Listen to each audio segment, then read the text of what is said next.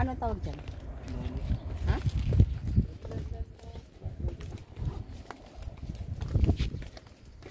So the other view of Boracay, this is the east side kasi dyan ang sunrise. Yung station 1 and 3, nandun yung west. Oh, yeah, east kasi this is where the sun rises. Hindi, parang yan sa mga viewers namin sa YouTube. Iniintriga ko sa para mag-isip sila. Wala, ano yan? Ayan ako. Oo.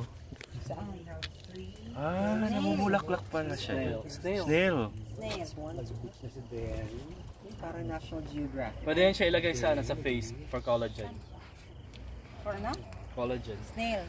Ah, marami akong alagang snail. Di ba yung parang snail white? Si Demi Brock? Okay, this is the second stopover for the ATV ride. Go down? Yes. Let's go, guys. Watch your step, please. Ano to, Sir Nico? Exclusive ba to sa guests sana? Or not necessarily. We do allow other people who are not staying with us to come over. Yeah. Pero this is the kumbaga best kept secret also because not a lot of people know. may ganito pala.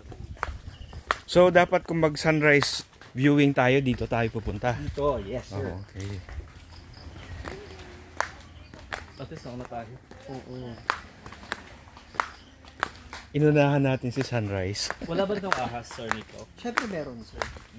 Meron siya. Basta may gubat, may ahas. Because of the maintenance of the tree, siyempre may some level na bubulabog din yung aso. They don't imagine to cross. Pero sometimes, may sa viewing deck, Oo. may unggoy na bumababa doon. Mm. So there are Philippine monkeys there also. Wala kayong plan to, to parang preserve sila? Well, Habitat nila. we try to keep it as quiet as possible, and for that area there, it's theirs na kasi eh. So we try not to interact with them so as not to create the dependency, because the moment that we keep on feeding them, they will go down and will get naked. So we just watch them from a safe distance. So one of the best kept secrets of Boracay Island is this side. So ngayon, alam niyo na. So the viewers who may watch this video, punta po kayo dito sa Newcoast. So kahit naman pala hindi kaya na kabilet sa mga hotels, either Savoy or Belmont, pwede nang pumunta rito. You can see the last forest. Nakita nyo yung keyhole. Yung the beach is as white. Ito yung forest. This is the coastline.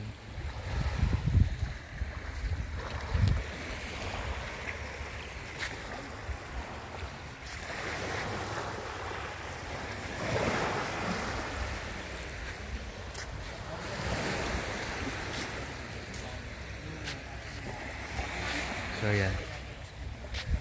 Galing dun sa taas, pakyat.